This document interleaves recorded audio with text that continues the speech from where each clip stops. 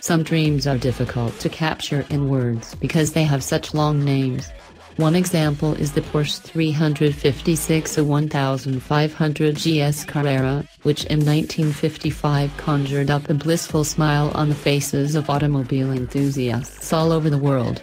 At that time, the top model from Zuffenhausen looked as if it came from a different world.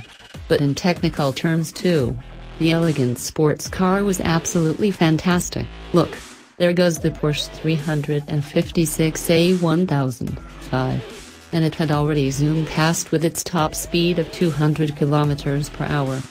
Admittedly, names can be complicated. Often, however, there is a logical explanation for the model designations. The 1955 model, for example, originated on the basis of the Porsche 356 and was part of the refined A series.